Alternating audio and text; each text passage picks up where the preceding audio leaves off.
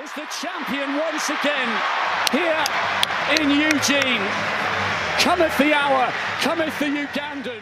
In Uganda, but mostly in his home district of Kapchorwa, Joshua Cheptegei can do no wrong.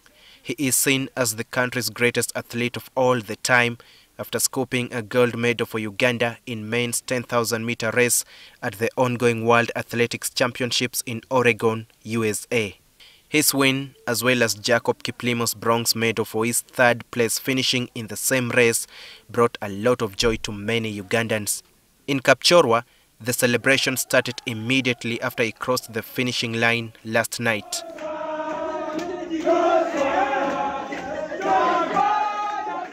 Since this morning, locals have been checking in at Stevenson Muneria Kwalia's home, the father of Joshua Cheptegei, to share their joy following the victory. Some of them told NTV that they asked God to grant their son victory, a prayer which was answered. Actually, when the race was about to end, the whole thing now, I panicked a lot. But nevertheless, I was just praying for him. I even shouted and almost cried tears of joy. I was really happy. I was excited. I shouted the name of God. The time I saw people overcoming him, then again him overcoming them, I was a bit on pressure because I was worried. Yeah, I was on pressure because I thought they will overcome him.